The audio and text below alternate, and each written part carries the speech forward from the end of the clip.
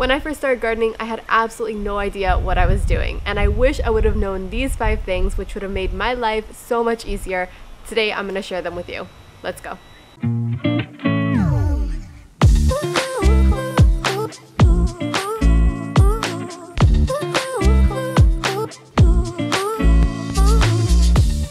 Hey guys, welcome back to Mini Urban Farm, a channel about gardening and homesteading in the suburbs. My name is Veronica, and on this channel I teach people how to garden, homestead in the suburbs in an urban environment, in small space, all of that. So if that sounds good to you, don't forget to subscribe.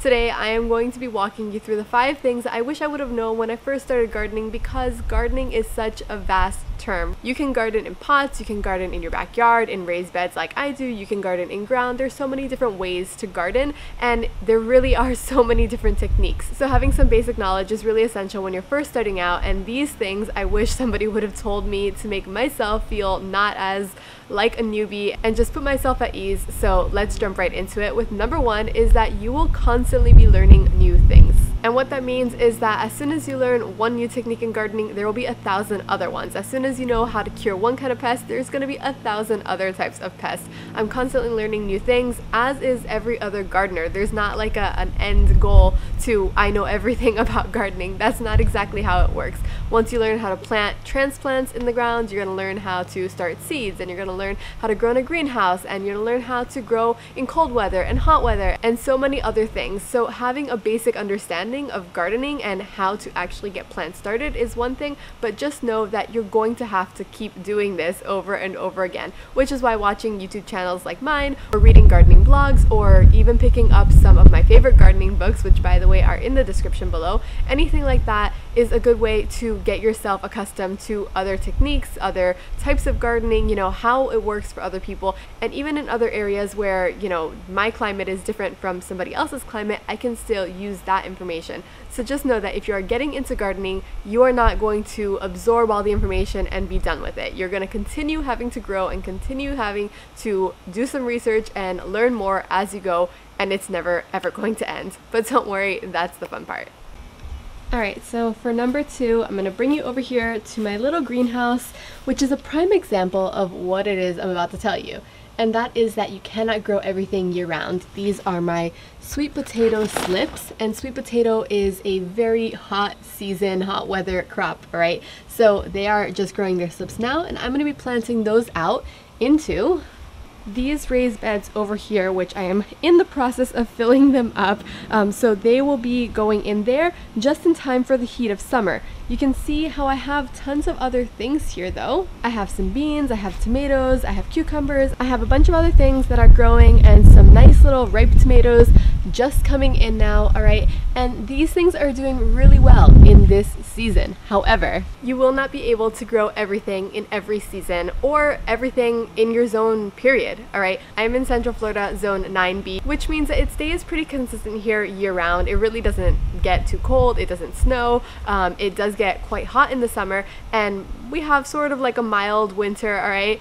If you want to call it winter. But you know what? I can only grow certain things at certain time of the year, and that is going to be true no matter where you live across the board. And a prime example of that is these radishes, alright, which I picked up from the gardening center the other day. Now, I am super excited to grow these radishes. And why did I pick them up from the gardening center? Well, because I wanted to, but you can't really grow them right now. It is the middle of summer. It is 80-something degrees outside right now, alright, at the time of filming this video, and these radishes are not gonna grow. But they still sell them at the gardening center because people buy them. So just know that if you go to the gardening center and you pick up a packet of seeds, that does not mean that it is going to be able to be planted right now. And one of the biggest things that I struggled with at the beginning was planting out seeds, waiting for them to grow or germinate or whatever it is, and then finding out that I wasted my money because these things really don't grow at this time of year in my region, or they just don't grow here at all. Which means that the best thing you can do is find something like this. These are my okra seedlings, and I know that they are going to do really well in my raised beds over here once I plant them out, along with my little sweet potato slips. And I know this because I've done the research, so just find out what hardiness zone you're in, find out what grows well in your area, find out what grows well in your area in summer or winter or fall or whatever season it is right now, and plant based off of that. If you do that, you're going to save yourself so much headache and so much wasted time, effort, and money. Alright, so before we move on to the next one, which I can't wait to share with you guys, but before we move on to that, I want to share with you guys that I have a free gardening checklist to setting up your perfect dream vegetable garden in 8 simple steps. That is a free download. I will leave that in the description bar below. You can download that, grab that copy, and let's move on. Which brings me to my next point, that gardening can get expensive pretty fast, all right? Each one of these raised beds costs money to set up. Every single one of these plants in these raised beds costs money to start them, money to maintain them, money to even buy the seeds to get them going. The same is true with my little mini greenhouse over here, my potting bench, all of these pots, everything that you see here costs money. So it gets expensive fast. However, there's going to be ways, like right here, that you can actually save money. Now, these are my little red solo cups. All right, these are just regular red solo cups. I've drilled holes in the bottom of them for drainage, but I get these at the grocery store for like $3 for 50 or 60 or 70 of them, however many come in that package.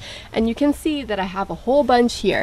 The same thing with these little plant containers that I have reused. All right, I have a bunch of them. So every single time that I buy something from the store, I can reuse these, and that saves tons of money. The same thing applies for this giant bin. Right now I'm using it as just storage, but somebody in my neighborhood was planting trees, and I asked them what they were going to do with these containers, all right? And these are actually for planting out trees. So every time I have trees, like my little moringa trees over here, all right, and I have to pot them up, all right, I reuse these ones and then pot them up into bigger ones and bigger ones and bigger ones, and that is how I save a ton of money. The same thing goes for making my own compost, all right? This is my compost bin, and I put in my scraps, anything that comes out of the garden, anything that, you know, food scraps that comes out of the kitchen.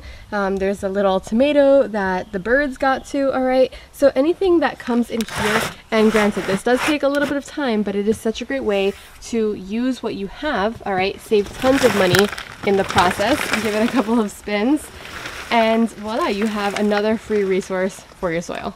So instead of spending tons of money when you're first starting out on buying tons of gardening stuff, just see what your neighborhood has for free, right? If people are getting rid of stuff, you can reuse potting containers. You can even get free potting containers from the big box stores, all right? A lot of the times that they throw them out, or they have them just in a pile at the exit that you can take them, and they're pretty much free all the time. So there's tons of ways that you can save money gardening, but it does add up fast, and I have spent tons of money on my garden, all right? And then once I spent all that money, I started looking for ways to garden for cheap or for free or whatever the case may be, and I have actually been really successful in reusing materials and doing that kind of thing. I have an entire video that I can link down for you guys in the description below, ways to garden on a budget, that have really saved me tons of money. Alright, so number 4 is this one right here. If you can see, there are some brown leaves on here, things that are getting really crispy, alright, things that need to be definitely removed from the garden. But it is that your garden is not always going to look perfect, all right? These cucumbers look nice and bright and green at the beginning of the season, but of course we have had some powdery mildew, and even though I've been trying to keep on top of it, life kicks in, and we do have some little cucumbers back here. We have 1, 2, and then we have another one up here, all right? So the plants are still growing and we're still getting food, but it's not gonna look always perfect. Down here, this looks nice and green and beautiful, all right? But don't worry too much if you also have things that look like this, or some plants die, because that is a normal process, all right? Just because a plant died does not mean you killed it or it's your fault, all right? And there are just going to be certain things that don't do well, and not all seeds are set to germinate, and not all plants are set to survive. The same thing with these little tomatoes, all right? These are all flowers at one point in time, and we have had some little cutworms come in here and just cut the top of these little flowers. So just know that in the garden there are going to be things that go wrong. There are going to be pests and disease and things that come into your garden to make it not so perfect. That's a normal part of gardening. It doesn't mean that you're failing as a gardener. It doesn't mean that you're not going to get a harvest. It just simply means that nature is trying to take over, and you're going to have to do a little bit of work to control it a little bit more. But that's part of gardening, and without those things, it would be no fun. And then for our last one, I am going to come back in here into the garden, all right, and I'm going to show you how many little green beans we have growing, all right? And I actually just picked a bunch of them yesterday, and I mean like a bunch, as in I have like mixing bowls worth of green beans sitting on my countertop right now, all right? But we still have tons of food that are going to be ready to be picked in the next couple of days as well, along with some of these tomatoes and some cucumbers like I showed you guys before. All right, and then we have tons more little cherry tomatoes that are ripening up here on the vine. So the last thing that you should know when you first start gardening is how to maximize your gardening space. So when you first start gardening, you put 1 or 2 transplants in a pot, or you stick them in the garden, and you pretty much are content with that, right? But as you go getting better at gardening and you want to grow more food, you don't necessarily expand on your space, which means you need to maximize on the amount of space that you currently have, all right? That's where companion planting and square foot gardening and vertical gardening and all those things come into play. And knowing a lot of those things ahead of time will help you plan out your garden for the season, and it will help you grow so much more food in a tiny amount of space, all right? I am currently gardening in 60 square feet of space. It is 2 feet wide, all right, by 30 feet long. It goes from one end of our fence to the other end of our fence, and we have actually added more space this season. However, for the past year or so, I've been gardening in 60 square feet, and I'm still producing tons of food for our family. Like I mentioned, I have tons of green beans in the freezer. I have tomatoes that are ready to be put into sauce, all right? And we are still getting tons of food because we have been able to maximize the amount of space we have by growing more food in a smaller area. If you guys want to know more about that, I will link that video here up above because I made an entire video on how you can do the exact same thing. Thank you guys so much for watching, and I will see you guys in the next one.